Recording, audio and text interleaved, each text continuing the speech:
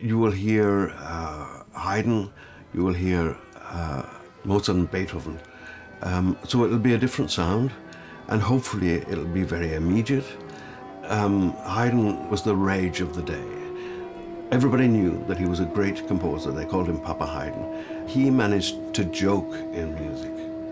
He didn't seem to take it that seriously like Beethoven did. And his music is full of surprises.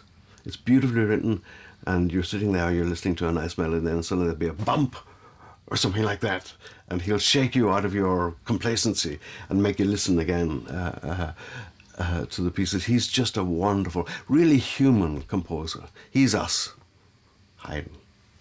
Mozart and Beethoven are more gods.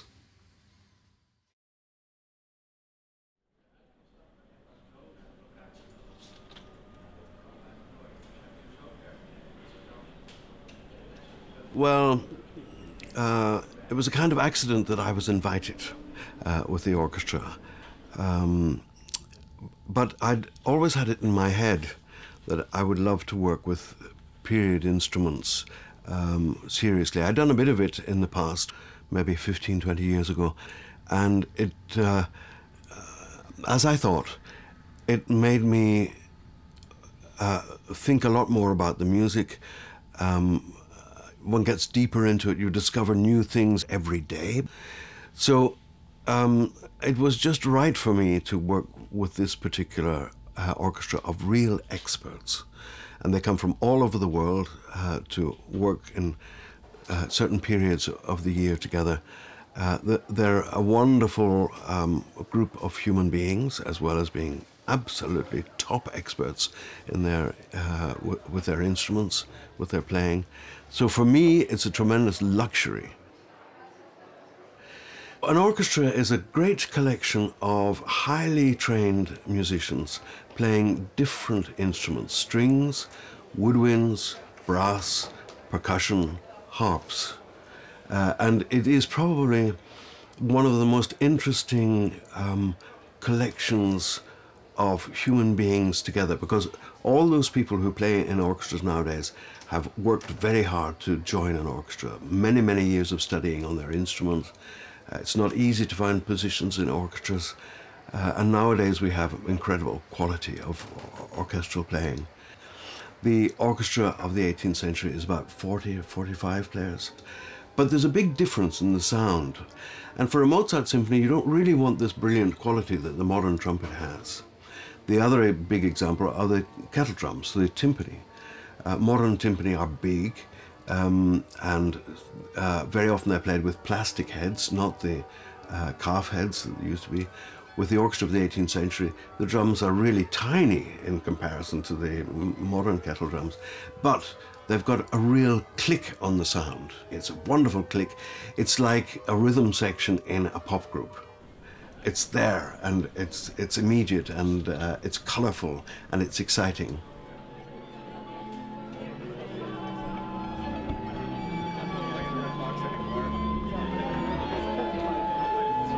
The flutes play wooden instruments. The wooden flutes had the wonderful symbol of the quality of out in the woods, poetic lovers, cooing away, birds cooing away. Those are the differences that people will immediately notice. Thank you for Wednesday. It was absolutely a wonderful accompaniment. And congratulations, Michael, with that wonderful flute solo. Bravo!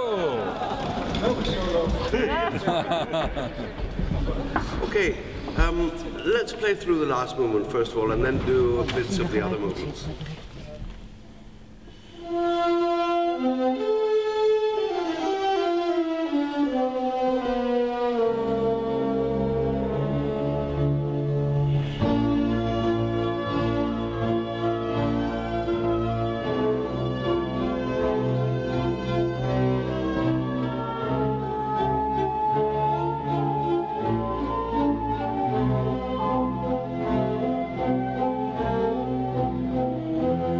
Music is a very, very special thing. There are no words, but there are some things that you can't put into words that music can express. conductor's job is to try to get those black and white notes that the composer has written down out and communicated to an audience. And there are many different ways of doing that. And I'm particularly interested in thinking about style. What did the orchestra sound like? And it's very interesting, in the last 30 years, we have discovered all this again with the orchestra of the 18th century. And what I like to try and do, at least what I like to try to think of, is that I'm performing the piece as though it's for the first time. Okay, very good. The modern bow can do a wonderful, what we call sostenuto, another very, very smooth playing. The Baroque bow doesn't do that quite so easily, but what it does better than the modern bow is real articulation. So you go ticka ticka ticka ticka. You can hear that in the string players, a kind of articulation that we're only used to, say, piano playing. And of course that gives the music a tremendous energy and color.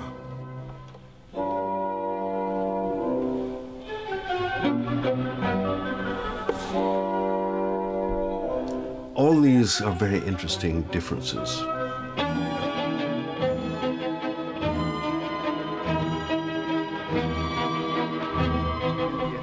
Okay. Dank u wel. Ja, zo.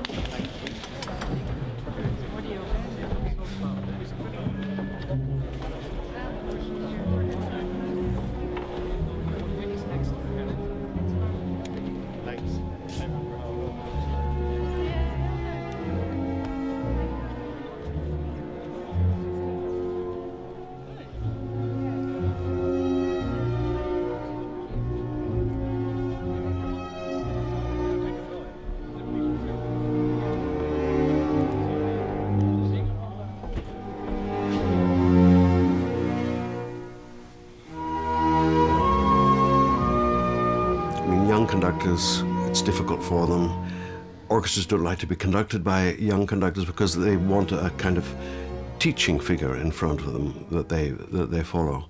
And, you know, I suffered with it because I started conducting when I was 25. And, you know, after 40, I was beginning to realize that, well, I know a little bit about it. Now I'm 70. I know really quite a lot. I can give them quite a lot, but it's a long process to become a decent conductor.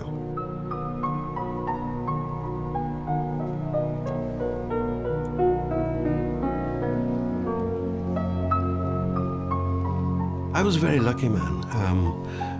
I was lucky when I started. After all, I started when I was 7, and that piano behind me, my parents gave me when I was 12, which was an extraordinary thing. And I went to music college, it was great, and at the age of somewhere around 24, 25, I was conducting already, having wanted to be a conductor from the age of 12. And Why? I saw my first orchestra concert when I was 11, and I thought, wow.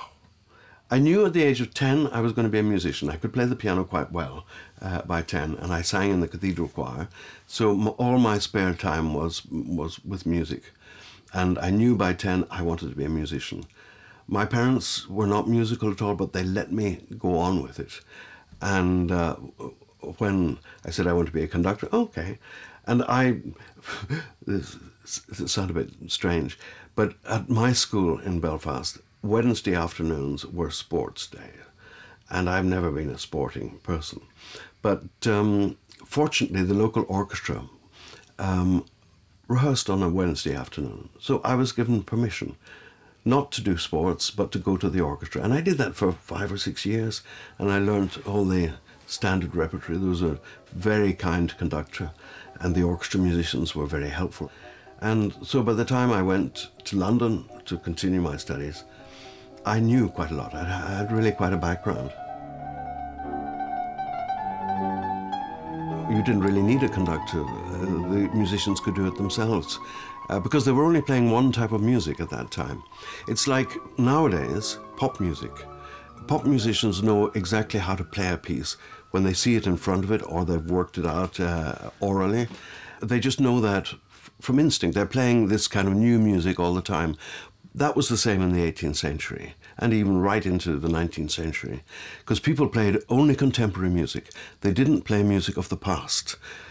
That only begins to happen somewhere in the 1880s again, 1900s. But right until maybe the Second World War, many symphony concerts had new music in it all the time. And now we're a little bit more of a museum, that we have. We're looking back to great pieces of the past and not playing so much contemporary music as we ought to.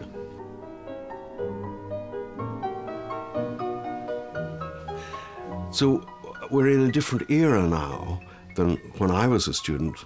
What, I can't remember how many. Yeah, 50 years ago now, where you kind of interpreted things sort of like other people did. You tried to get that great warmth of sound out of the orchestra. But then one finds out that they didn't, in Beethoven's time, have that warmth. What they had was articulation and energy, and great beauty in the sound as well. They didn't play with continuous vibrato. Our modern orchestras play with continuous vibrato, but that only started in the 1920s because of the famous recordings from Philadelphia with Stokowski and Ormandy. And of course these were the first recordings that were available universally. And people listened to them, oh, that's very nice. Why don't we all play like that with continuous vibrato? But still people, already teachers in the 1920s, were saying it's bad taste to play with continuous vibrato.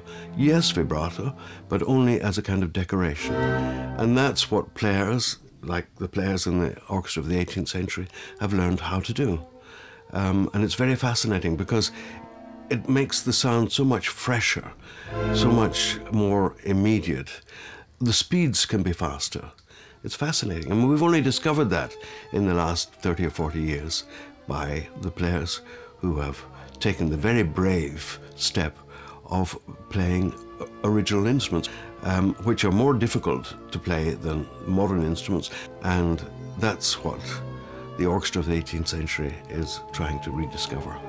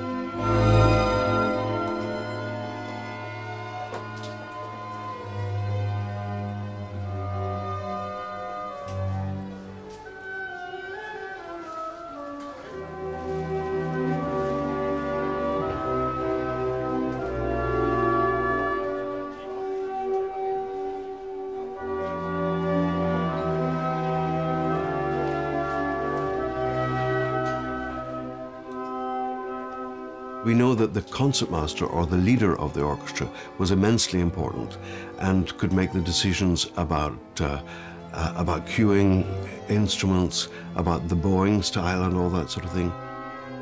And the conductor may just have beat time in front of the players.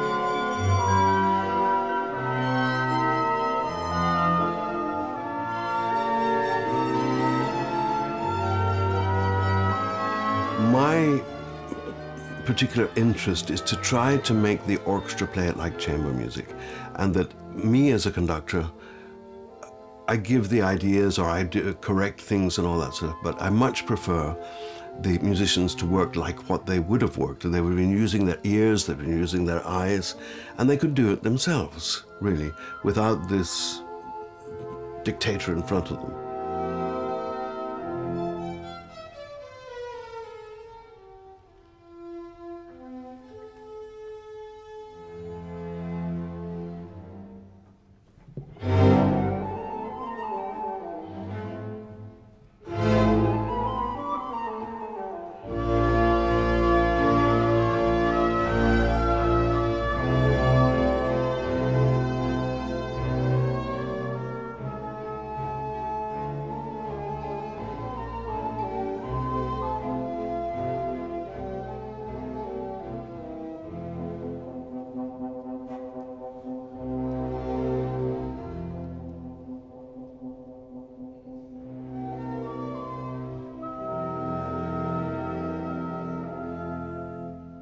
Well, we've had so much wonderful music written in the past, which is so incredibly idealistic and wonderful. These pieces will never die. Mozart, it'll never die.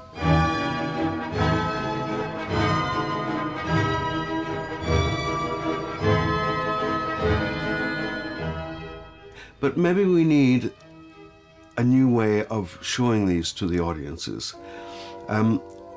In some places there are problems with getting the audience into a traditional symphony concert. So maybe we should think as planners that we don't have a traditional symphony concert. Maybe instead of the audience coming to the orchestra in a beautiful concert hall, the orchestra should go to the people.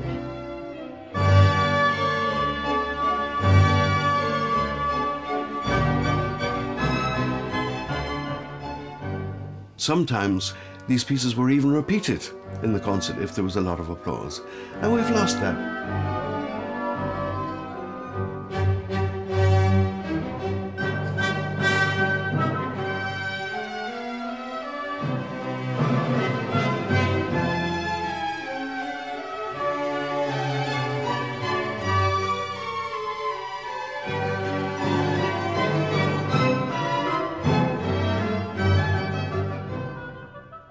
We listen to it, in my opinion, a little bit over-seriously.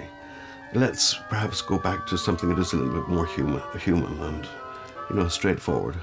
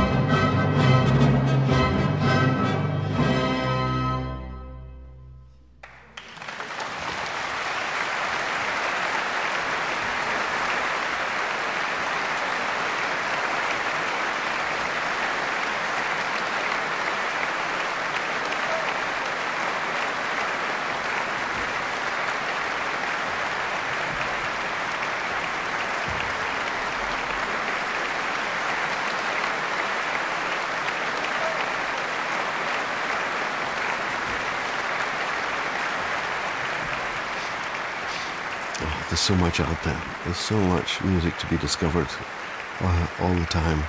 I'm constantly surprised about how little I know and yet how much I've done.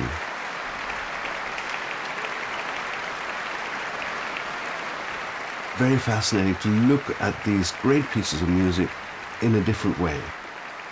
in a way that perhaps is closer to what the composers meant.